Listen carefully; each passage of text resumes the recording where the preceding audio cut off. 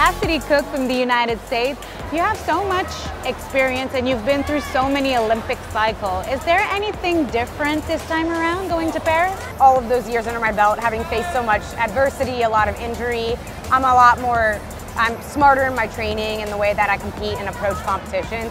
So I think that this one's going to be a good one, and it might be my last one, so I'm trying to savor every moment. I faced a lot of injuries and had to go through long recoveries. But I think in the back of my head, always thinking of that little girl, that little 6-year-old me that dreamed of going to the Olympics, and I've accomplished that, but I always dreamed of medaling at the Olympics. So I think holding that and staying true to myself and to that goal that I've had for over 20 years is what's kept me going. I'm super excited to be here at this World Cup Series. Having these 3 competitions